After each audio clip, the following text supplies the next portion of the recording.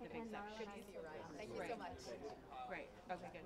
She submit everything for the big show.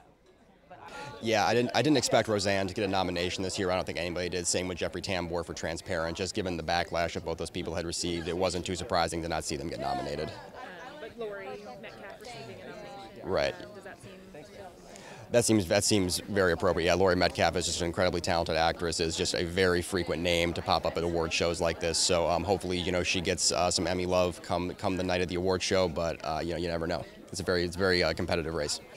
Where are you flying from? New York. Okay. Yeah, not too bad. I should have said Tokyo.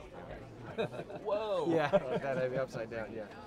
That's a good question. I mean, it's unfortunate when that happens for everybody, because people have to pay consequences for somebody else's behavior. But I'm not sure. You'd have to ask Hema. I won't pick a favorite child. I will say, as you said, the quality of the programming is staggering how much it just increases. I never. The show, the studio, they submitted in all the normal categories, and so excited to see that Laurie is one of our nominees this season. Laurie Metcalf, which is fantastic, back again. I think that's again a testament to quality work is going to be recognized.